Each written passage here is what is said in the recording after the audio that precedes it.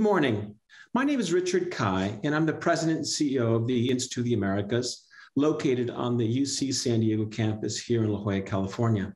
On behalf of the Institute, it's my pleasure to welcome you to today's virtual launch of our newly published report, Nationally Determined Contributions Across the Americas, a Comparative Hemispheric Analysis. The report highlights progress made by countries across the Western Hemisphere towards fulfilling their climate commitments in anticipation of the forthcoming COP26 climate change conference, which will be held next month in Glasgow. Today's presentation will feature Tania Miranda, the author of the Institute's NDC report. Tania serves as the Director of Policy and Stakeholder Engagement for the Institute's Environment and Climate Change program. Prior to joining the Institute, Tania worked as an economic analyst for Mexico's Ministry of Foreign Relations with a focus on renewable energy. Tania is a graduate of USC with a degree in economics. She also earned her master's degree in international public policy from Johns Hopkins School of Advanced International Studies, SAIS. Following Tania's presentation, she'll be followed by four discussants who will share their perspectives on some of the key findings of the Institute's NDC report. Our discussions are Sandra Guzman. Sandra is manager of Climate Policy Initiative's London office. She earned her PhD in politics from the University of York, as well as a master's degree from the London School of Economics. Sandra is a recognized expert in climate finance with a focus in Latin America and was formerly the general director of the government of Mexico's Director of Climate Change Policies for their environmental ministry. We also have with us Soffia Alarcon Diaz. Sophia is the Director of Latin American Sustainable Finance for IHS Marquette in New York, where she supports the company's work in ESG solutions, advising corporate and financial institutions on how to disclose and manage their ESG and climate-related risks. Prior to joining IHS Marquette, Sophia was the Director of the Carbon Trust Mexico. Sophia has also worked for the World Resources Institute in Mexico. She's also served in the government, where she was the Director of Climate Change Mitigation Policy for the government of Mexico. She also helped them design their national emissions register. We also have with us Thomas Singh. Thomas is a professor, and he's currently the Director of the University of Ghana's Green Institute. He's also a senior lecturer in the university's Department of Economics. Thomas has worked in academia, the private sector. He's also served in government, where he had positions with the Guyana Forestry Commission and the Bank of Guyana. Thomas has earned his PhD in economics from the University of Kent. Finally, we have Leondardo Beltran. Leonardo was the Deputy Secretary for Planning and Energy Transition for the government of Mexico under the administration of Ernesto Peña Nieto. He's had a variety of roles in government. He served, for example, as Chief Planning Officer and Chief Technology Officer for the Mexican energy sector, and also had responsibilities with Pemex and CFE. He has a degree in public administration from Harvard's Kennedy School of Government, a Bachelor's of Science degree from ITAM, and also earned his law degree from UNAM. At this time, it gives me great pleasure to introduce Tania so she can share her report findings, and we look forward to your participation today. So with this, Tania, take it away. Thank you so much, Richard, and thank you to everyone that's listening today. And thank you, of course, to my wonderful panelists. It's a true honor for me to be able to share this space with you, to be honest.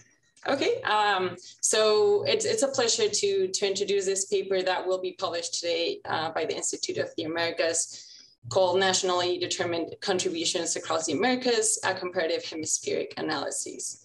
A little bit of why we are doing this paper is we are under 3 weeks away from the UN Conference on Climate Change 26, known as COP26, but we're also 6 years into the signing of the Paris Agreement. And according to Article 4.2 of the agreement, every 5 years, all signatory countries must review and increase the ambition of their international climate pledges, which are known as nationally determined contributions. And in that sense, we thought it was also necessary for us as civil society to revise the country progress and updated pledges in an effort to understand the regional trends as well as challenges and opportunities moving forward so that we can contribute to the climate debate. With that in mind, the Institute undertook this assessment of different components relative to those NDCs of countries in the Americas. Also, with a brief overview of Latin America and the Caribbean's emissions and natural capital profile, the region is only responsible for about 7% of global emissions, from which around 88% come from energy, from land use change, and from the agriculture sector.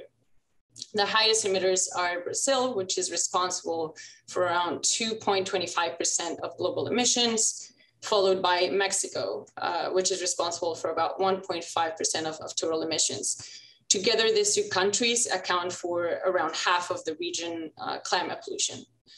North America is responsible for 75% of the hemisphere emissions, South America for around 22%, and the remaining 3% comes from the Caribbean and Central America. As a percentage of global yearly emissions, LAC is responsible for 7%, yet it holds around 25% of the world's forest cover.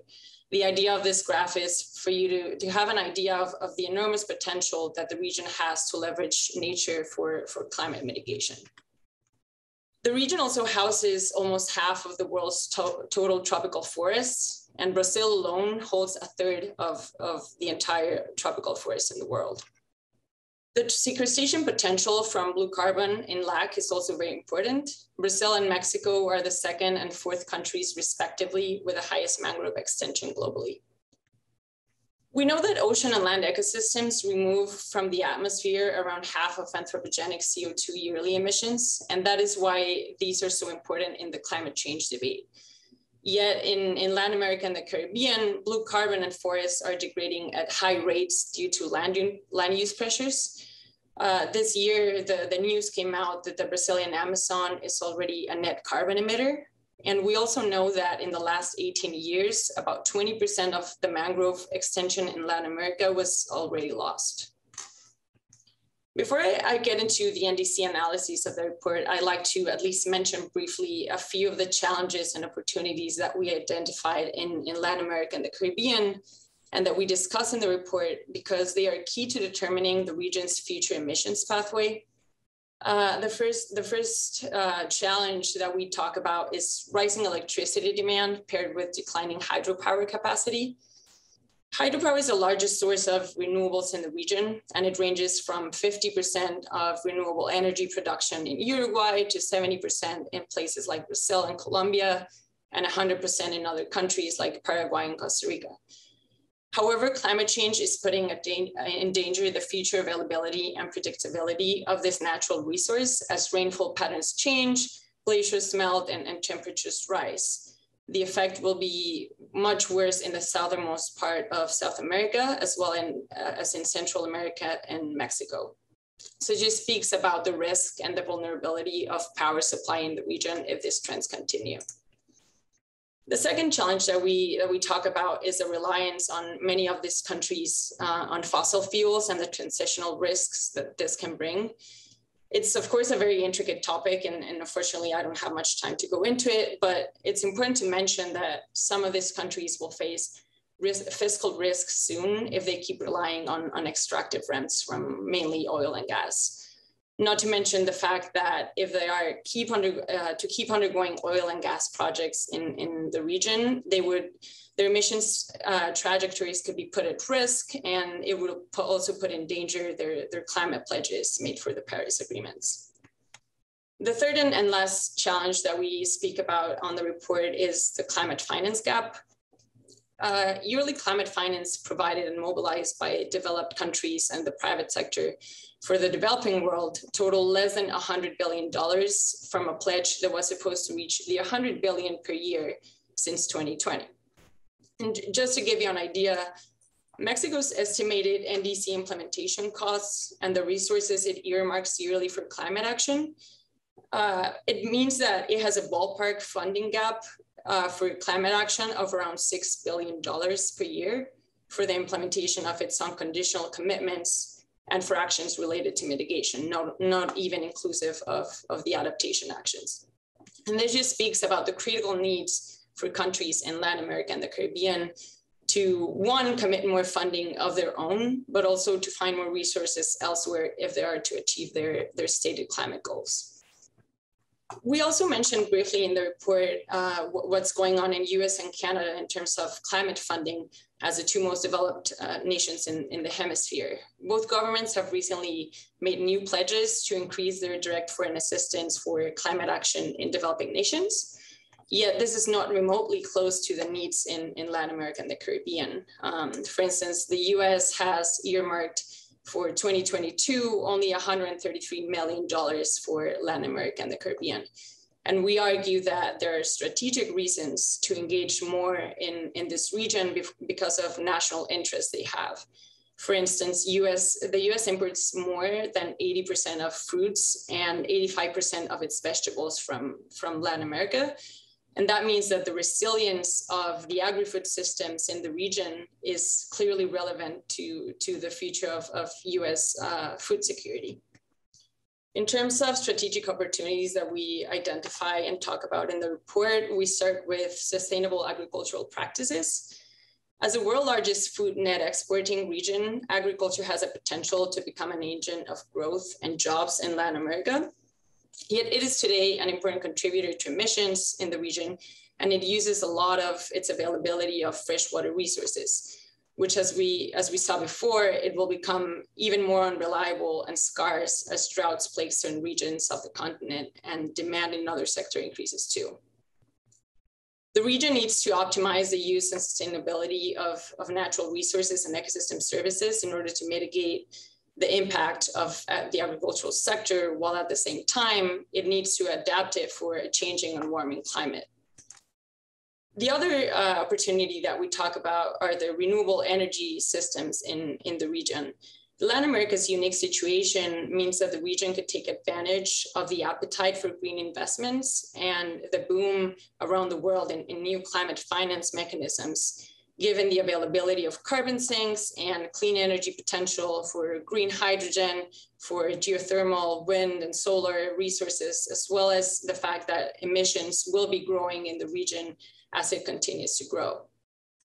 The third opportunity that we talk about is nature-based solutions. And a relevant finding that came from our scorecard analysis is that all but one country in Latin America, not including the Caribbean, have natural capital as a percentage of the world's total that far exceeds their percentage of global yearly emissions. So as one of the most mega diverse regions in the world, this makes a strong case to invest in nature-based solutions projects in the region as it provides ample opportunities to pursue cost-effective mitigation strategies while at the same time conserving the vast amount of biomass in the region. Here I show the 16 countries that we profile in the report. They collectively represent 90% of the Americas population and 98% of the Americas GDP. This is an example of the country profiles that we came up with, but on the top, we have a few key statistics. For example, we have total GDP as well as per capita GDP. We show a brief, easy to read graph on percentage of global emissions versus percentage of global forest cover. To put things in perspective, we also talk about the country's ranking in terms of total greenhouse gas emissions and per capita emissions as well. On the left-hand side, we make a quick comparison of the country's greenhouse gas emission reduction targets from the first submission that they made and the updated version of the NDCs. And the third rectangle also talks about adaptation targets and actions that they commit to.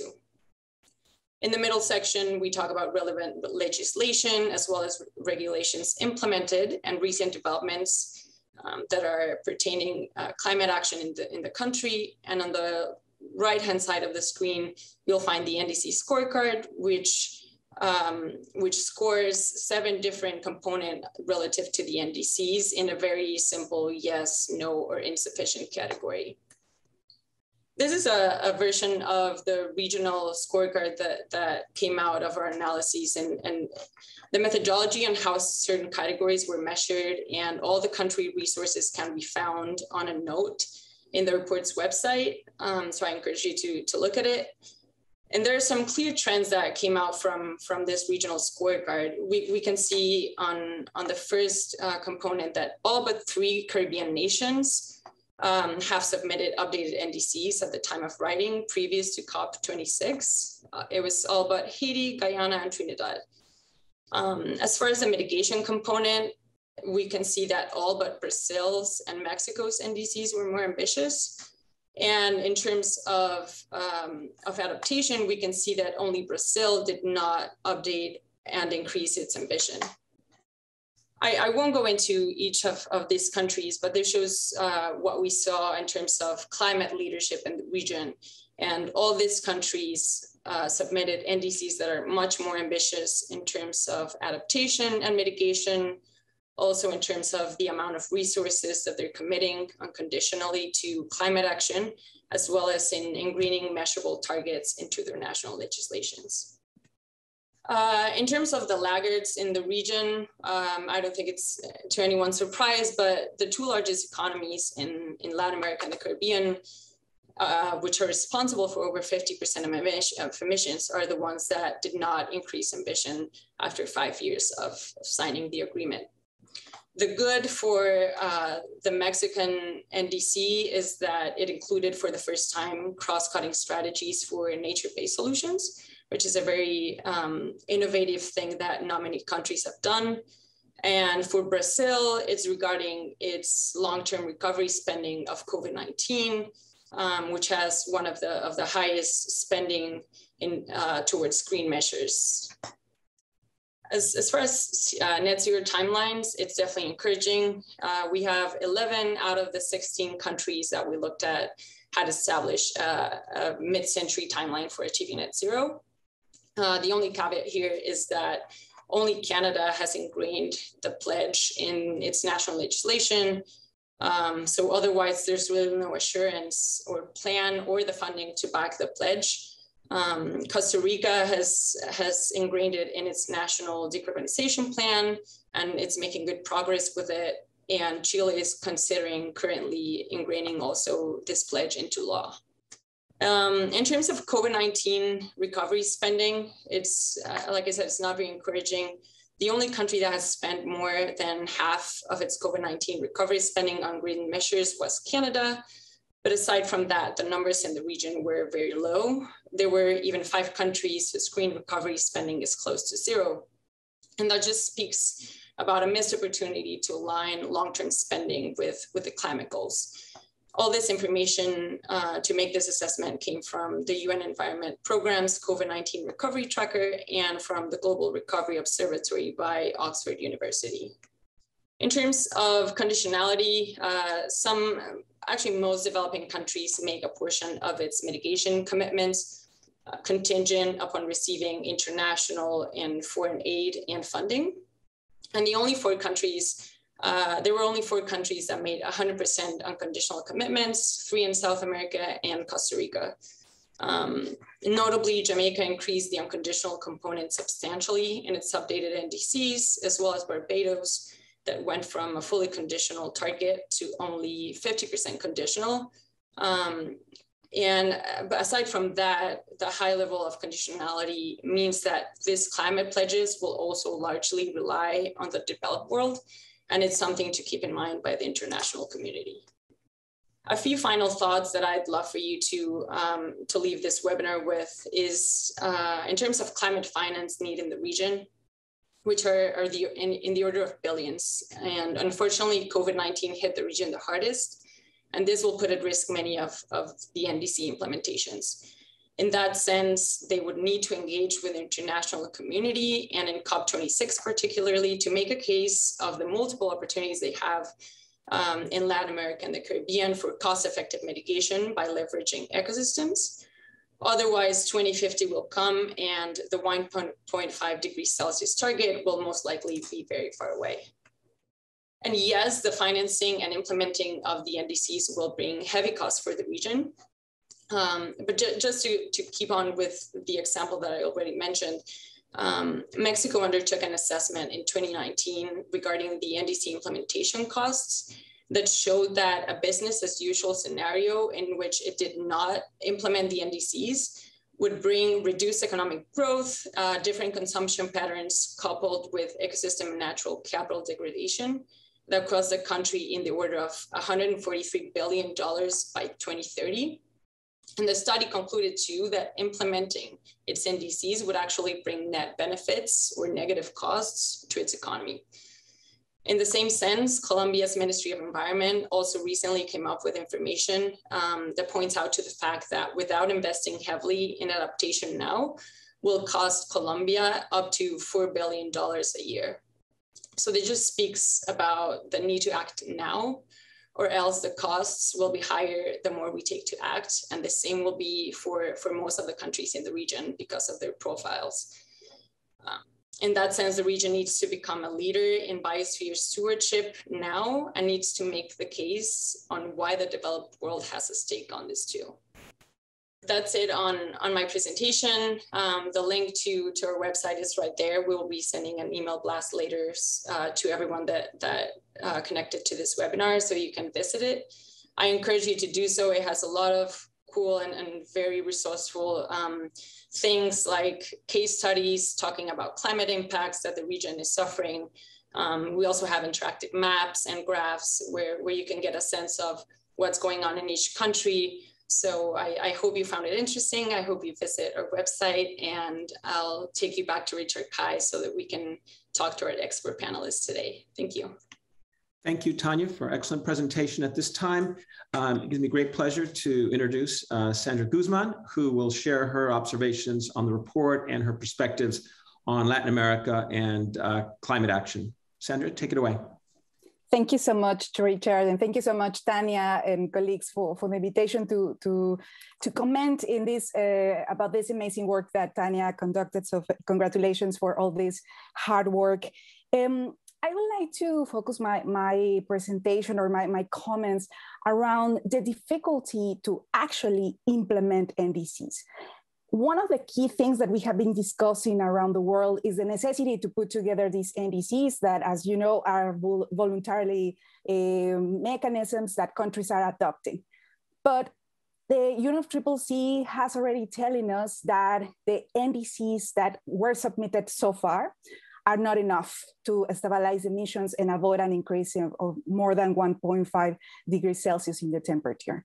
The problem in Latin America is that, yes, most of the countries submitted their NDCs, but most of them, except the case of Costa Rica, are, let's say, are not aligned to this scenario of 1.5 degrees Celsius, which is extremely dangerous in the international context. But the main problem is that it's not only that they are not aligned, but the other problem is that they don't necessarily have implementation mechanisms, implementation strategies to say, okay, how much are these mechanisms or how much are these NDCs gonna cost? Because as Tania was highlighting, very few countries have been analyzing the actual cost of the mitigation and adaptation mechanisms. So now we don't have necessarily strategies that explain how these countries are going to implement these NDCs. So a very important point in this moment is what these developing countries, these Latin American countries need to implement these NDCs, and to what extent they are willing to really comply with the unconditional measures, because as Tania was mentioning, most of the countries, including these conditional and unconditional measures, unconditional means that they can do it with their own resources. However, based in an analysis that we conducted in the Climate Finance Group for Latin America and the Caribbean, we discovered that not any of the major emitters in the region are spending enough money, enough national resources to implement sustainable policies, including, of course, climate change policy. So the countries are not necessarily investing enough resources, even though they are submitting unconditional measures. On the other hand, they are including these conditional measures. That means that they would need the support internationally. But as you were mentioning, the key problem is that international support, international finance is not enough to comply or to achieve all the mechanisms included in the NDCs. And besides that, the international finance that arrives to Latin America is very unbalanced in terms of allocation. It's quite interesting to see that the two countries that receive most of the climate finance flows in Latin America are Mexico and Brazil. And Tania was sharing with us that Mexico and Brazil are the ones that are lagging, are not necessarily increasing the ambition of their measures or their NDCs. However, they are still receiving a lot of climate finance flows. And this is going to be quite interesting to analyze, not only in coming years, but like to see what is the effect of this lack of ambition in terms of receiving or not enough resources to implement these NDCs. And another key element that Tania was highlighting that for me is a major element that we need to analyze deeper and deeper is precisely this fact that most of the countries in the region rely a lot in fossil fuel to generate revenues. Even Costa Rica, that is a very low carbon intense country, even Costa Rica relies at least 3 to 5% of the sales of gasoline to generate revenues, which means that all our region needs to rethink how we're going to generate more and better revenues to pay for whatever we need to pay in health, education, and of course, environmental policies. So it's how we are going to transform our economies to not only have these ambitious climate policies, but actually how we are going to transform our economies to invest wisely in what needs to be done, not only in the context of climate change, but of course in the context of the pandemic. A major element that we observed in the last couple of years is that instead of thinking in the pandemic as an opportunity to change, to reframe the narrative around climate change, most of the countries started to or intensify in a way their reliance or their consumption of fossil fuels. And this is the case of Argentina, this is the case of Colombia, this is the case of Mexico. They went back to the fossil fuel industry to generate revenues, to keep the paying for the debts that the pandemic brought. So I think it's very important to see that it's necessary to change not only the actual elaboration of the policies and the narrative, but it's very important to start connecting the different dots. If we are in a moment that the pandemic is giving us the opportunity to rethink the actual, the future of all our sectors, including the energy sector. So now the key task for the region is try to transform, try to embrace these opportunities of change and rethink. We know that fossil fuels are not the exit. We know that we don't have enough resources to, to really cover all the demands in the future. So it's how countries are going to start transforming, investing their national resources to better invest in these transformational processes. Of course, international money is very important, and we cannot deny that. Developed countries have a major responsibility to developing countries to provide not only these 100 billions that are in the table, but as you know, we are going to discuss a new goal on climate finance internationally, and we know that 100 billions are not enough. We have to discuss for further and more a bigger goal. But this is not only about international money. I think it's time that developing countries also embrace this problem, embrace the crisis, and mainstreams climate change in their national processes, including planning and budgeting processes. So it's how we are going to start spending more money, particularly for the adaptation case. As Tania was saying, many countries are including mitigation mechanisms, but now we know that mitigation and adaptation have to be at the same level. However, around 80% of the mitigation flow, around 80% of the flows are dedicated to mitigation, and only 20 or less to adaptation. In many countries, this is very evident, even in countries that are highly vulnerable. So I think it's very important that Latin America takes opportunity to transform the whole cycle, starts mainstreaming climate change in an effective way, and see the NDCs as an opportunity to change the trajectory. And I would conclude saying that we don't have to think only in the NDCs. We have to think in the long-term strategies as well, because remember that the NDCs have this short kind of perspective. So we have to see how these NDCs are part of these long-term strategies for the future and make them consistent and try to really, really transform beyond the governmental periods, but beyond like the actual scope of the governments that are in the power at the moment. So a lot of challenges in the region. We're very happy to be here to keep this conversation. Thank you so much for the invitation. Sandra, thank you so much. At this time, it gives me great pleasure to introduce to you Soffia Alarcon Diaz, who will provide her thoughts and perspectives. Soffia. Thank you. Thank you, Richard. And I'm very glad to be part of this panel. I just want to start by congratulating Tania and the Institute of Americas for this great, great paper. I think it's going to be of benefit to all the countries in Latin America that are working on their climate strategy. So I just want to start with a few points that Tania already mentioned around this paper. So one of the things that I really liked about this paper is that you mentioned adaptation. We usually talk about mitigation and tons of CO2 equivalent reduced, but adaptation is actually one of the biggest challenges for Latin American countries, especially the Caribbean countries. So we are very reliant on climate finance to actually get that achieved, but we've seen that at least 90% of the resources that are used for finance are used for only mitigation. So that part of the equation needs to change at some point of time, because climate change is already happening. So we need to adapt as soon as possible. And something that you mentioned in your presentation, Tania, that really was surprising. I mean, not surprising, but it's very important to take into account. Like Latin America and the Caribbean is the world's largest food net exporting region.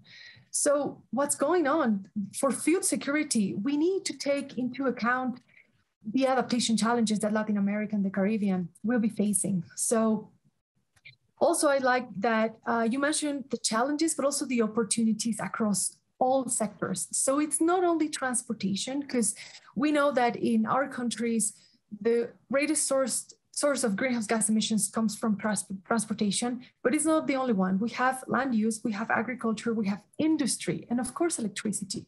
So you touch upon these sectors, and that makes it very robust, very comprehensive in such sense. And it's very sad to hear that, well, Brazil and Mexico, which are usually the leading countries when it comes to climate, are the laggards. But this may change at some point of time. Like investors, the private sector is pushing for this. So this has to change at some point of time. And it's good to see that Colombia, Costa Rica, Dominican Republic, Barbados, and Chile are the most ambitious, but we need more, right? So I have a few comments around the carbon pricing instruments. So these countries in Latin America are working on climate strategies, but we need carbon pricing instruments to make this work. Otherwise, it's just good intentions in papers. But there are various challenges around carbon pricing instruments in the region, right?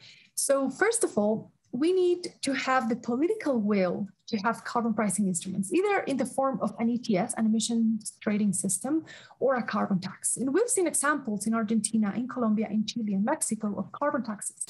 And these countries, especially Colombia and Mexico, are already designing their emissions trading systems. They will be operating in 1 or 2 years' time, not the pilots, I'm talking about the pilots. So we need to see these carbon instruments in 2 levels. So it's the political will and the technical level. So in the political will, we can have, of course, the top management, the vice ministers, proactively speaking about carbon pricing instruments. But when it comes to really design the carbon pricing instrument, we'll face challenges, right? We need an MRV system in place. We need to work with the private sector. We need to identify which type of offsets will be part of these, or nature-based solutions will be part of this conversation, right? So there are plenty of technical decisions countries will have to take. And for that to happen, they need capacity building, right? So how that is going to work? Well, we have the Paris Agreement. We have the regulatory framework at the international level to make that happen. There should be technology transfer and even capacity building from developed countries to developing countries, of course.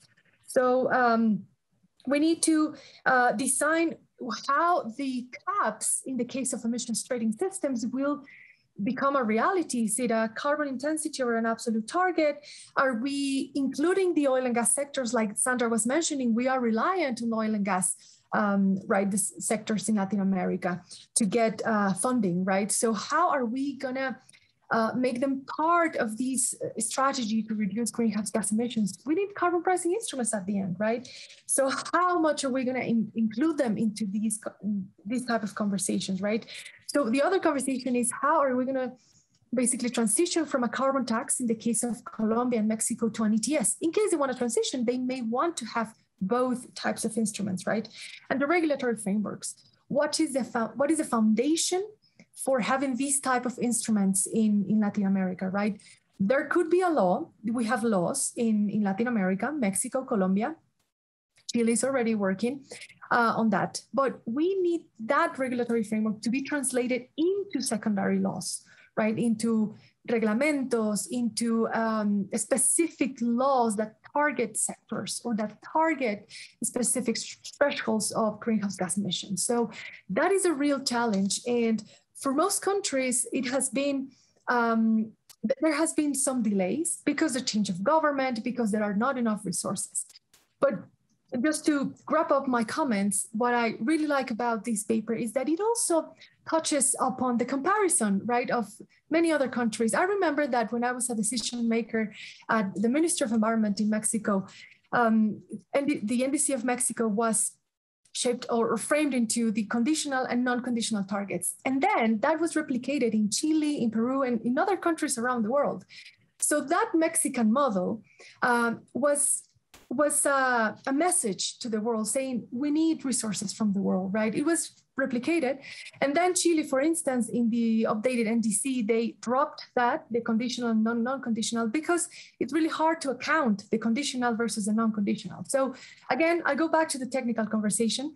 It takes time to define that, but at the end, we need to trigger the adequate elements, to have those elements in place to provide the resources and the action in Latin America. Sophia, thank you so much for your comments. Very much appreciated. Thomas, Shay, at this time, we'd love you to share your perspective on the NDC report and your reflections on climate action in Latin America and particularly the Caribbean, where you're based.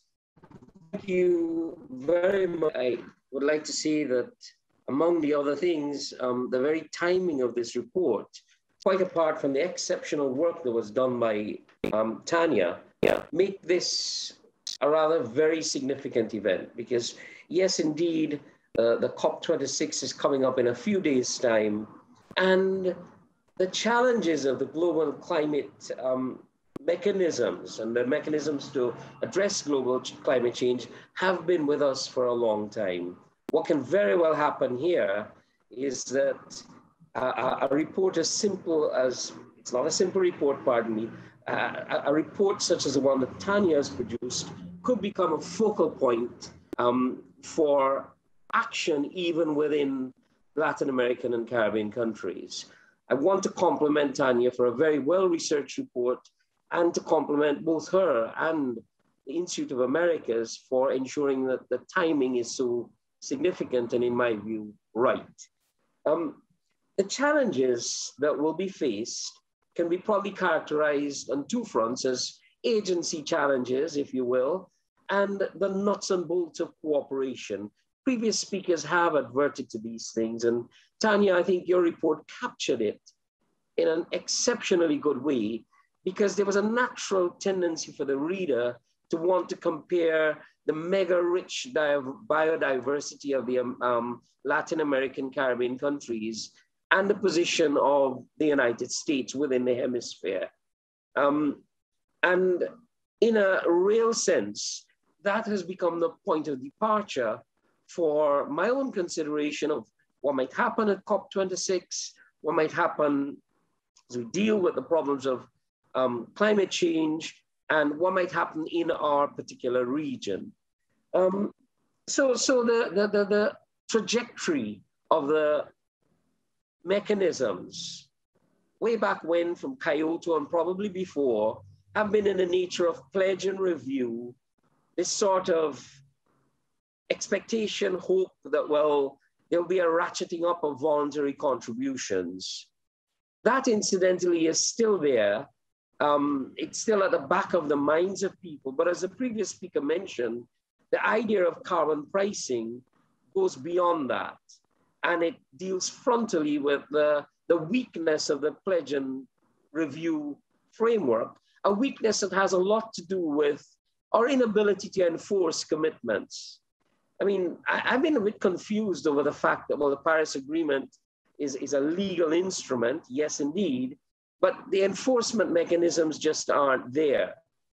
And Tania, in your report, especially your comment about Brazil and Mexico, is a lesson, if you will, a lesson about the difficulty of having pledge and review sort of mechanisms.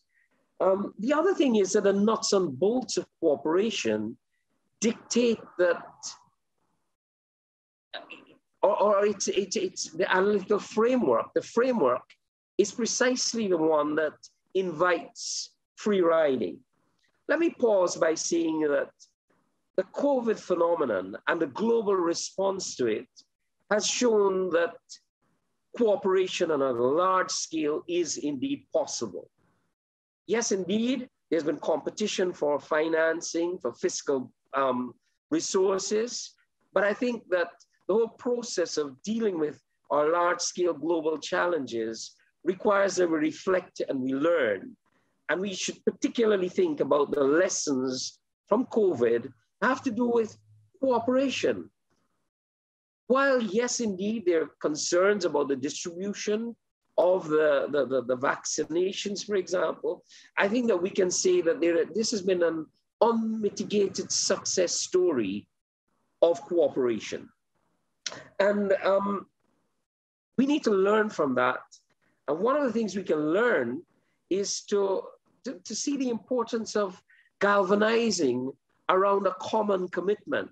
Something that was adverted to by the previous speaker. It's very important in the context of free riding problems for us to coalesce around a common commitment. This indeed has been the call coming out of even the IMF in its recent IMF note, that we should think about having something in the nature of a uniform minimum floor. There is an idea of reciprocity and the importance of reciprocity in getting us to coalesce around something like a price in carbon. And I'll close by saying that, because I think I've run out of time, by saying that we can think of the carbon price as presenting an opportunity for us to arrive at a common floor, a common price that will be particularly in the nature of a common commitment that can be ratcheted up if we indeed approach things on the basis of I will, if you will, reciprocity.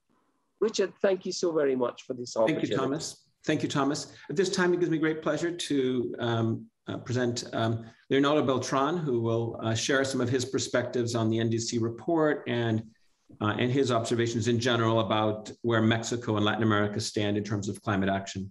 Yes, thanks very much, Richard. It's an honor and a pleasure to be here. And I would like to also thank Tania. It's a great opportunity for me to actually read the paper. I think it's a very fresh and timely viewpoint of what Latin America and several countries can do to continue this path towards net zero. I would like to focus first on the main topic of the report, which is it's a matter focusing on the NDCs is a matter of competitiveness if we talk about that today. But if we talk about the same topic tomorrow, it would be survivability. So today, the result of our, for instance, clean power generation is we are the cleanest power portfolio generating region worldwide.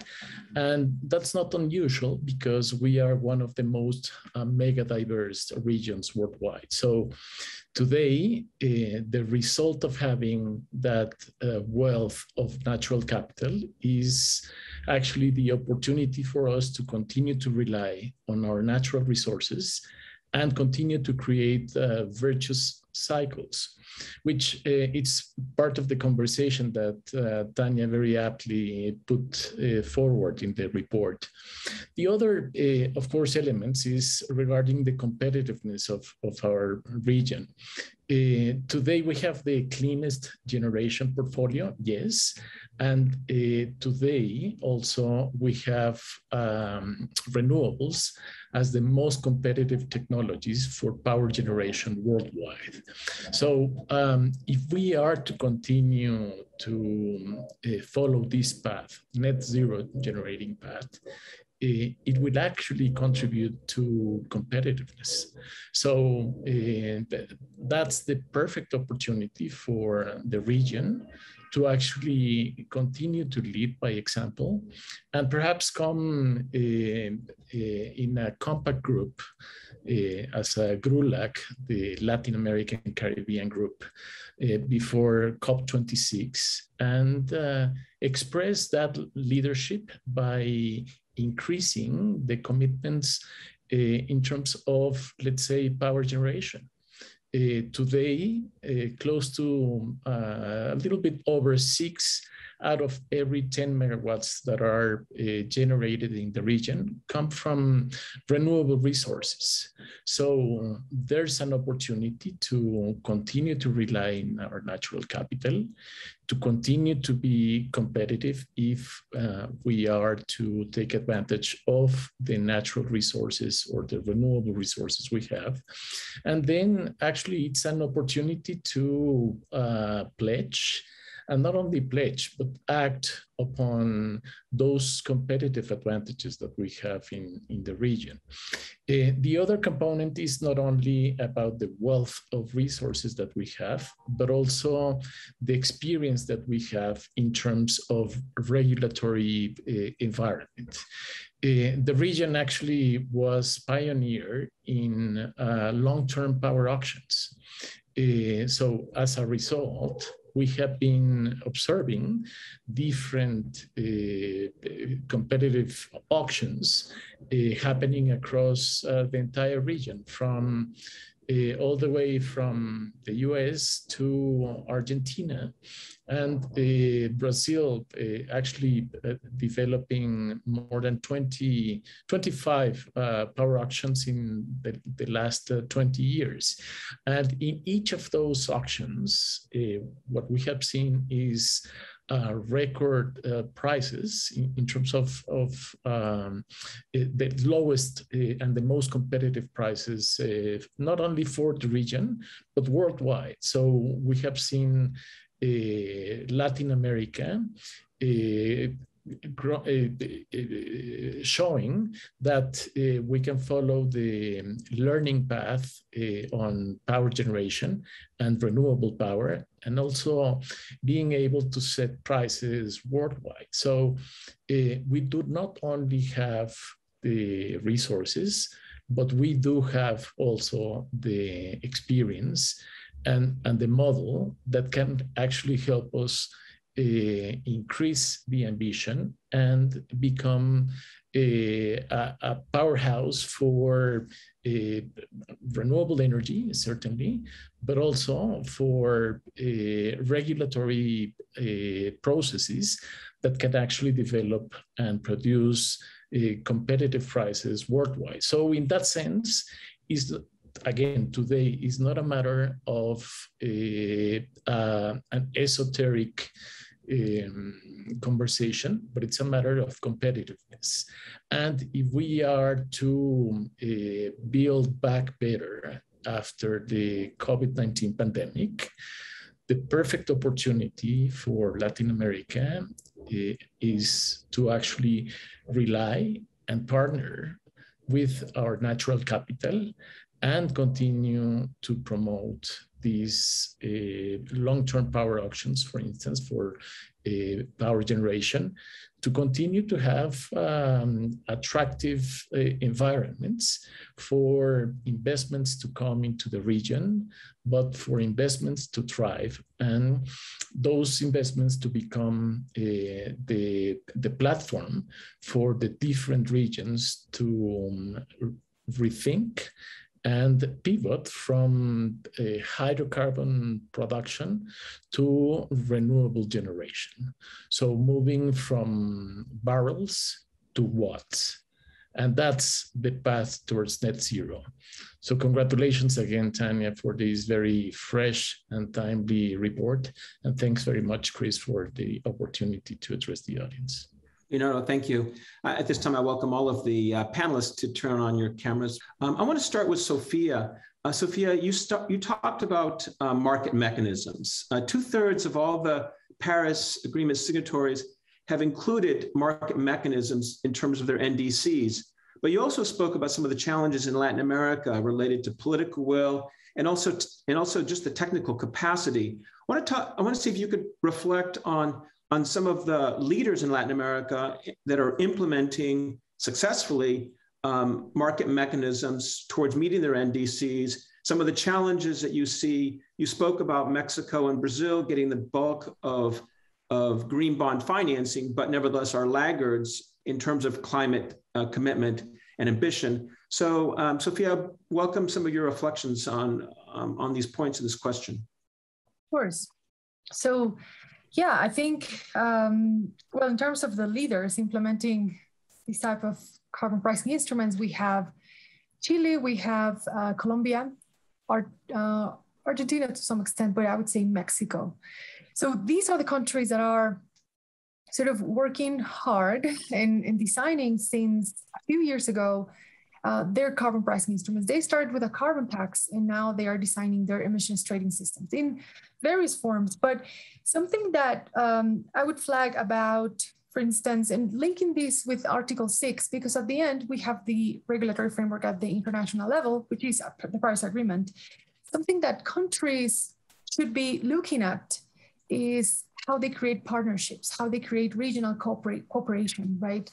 Peru, for instance, has been very outspoken about that. They recently signed an agreement with Switzerland to start working on a pilot for Article 6. So that's another way of working on carbon markets. It's not necessarily an ETS or carbon tax, but it's a way of looking ahead at how carbon pricing instruments would look like. This is more in terms of offsets. So Switzerland is looking for offsets in the developing world, like Peru, to sort of achieve their net zero target or their climate strategy. So I think that's one. Article 6 also provides us with flexibility, which is also important when we talk about carbon pricing instruments, right? Article 6 talks about non-market and market mechanisms. So when we talk about market mechanisms, it's mainly ETSs, carbon taxes, carbon offsets, supply and demand. But there is also the non-market mechanisms, which pertain topics such as technology transfer, capacity building, which is necessary as well to deploy the use of carbon credits or the design and development of carbon pricing instruments in Latin America. So at the end, countries like Mexico and Brazil, which at the end are laggards at this point of time, they could rely on these type of mechanisms to keep working, to keep designing their own carbon instruments. They may call it offsets or allowances or ETSs or carbon taxes or performance traded standards or any other type. But at the end, what we are looking to have is mitigation action, right? It really depends on how a country names it. So Brazil may be looking more at the land use type of transfer of funds rather than offsets. And Mexico may be looking at other type of carbon pricing instruments like an ETS or carbon taxes. There's flexibility on that. Yeah, thank you, Soffia. Sandra, I have a question for you. Given your background in climate finance and some of the comments you made related to challenges that some of the countries are facing in terms of their own budgetary commitments and aligning them to climate resilient strategies, the dependence by some countries in Latin America towards extractive industries to cover their public obligations. One of you talk about some of the opportunities for climate action in countries like Mexico, like Brazil, Ecuador, that continue to rely on extractive industries to cover their public budget. At the same time, also, I'd also like you to respond to a question we received from Patrick from the New Statesman, a publication in the UK, where you're from, and wanted to know what the UK can do to support decarbonization transition for Latin American countries in anticipation of the COP, given that the UK is hosting the COP26. I think it's an appropriate question. So Sandra, welcome your thoughts. Thank you so much. Well, first of all, let me clarify. I'm from Mexico. I mean, I'm based in the UK. I know you're based in the UK. I know you're, yeah, I understand that. Yeah, I mean, I think the biggest opportunity that Latin America has is to create new ways of generate revenues. No, obviously we have to start thinking in better fiscal policies that are related to total new industries. For instance, Leonardo was talking about the amazing opportunity that the region has to, for instance, develop national industries related to renewable energy, like producing their own technologies, producing their own capacities, like across in this kind of South-South cooperation approach. I mean, Latin America has a massive opportunity to change, and not only generate new jobs related to these new industries, even natural-based solutions jobs. How can we make the most of our nature? Like, for instance, in the Amazons, there are so many initiatives like to generate new jobs related to the protection of the Amazon instead of extracting activities.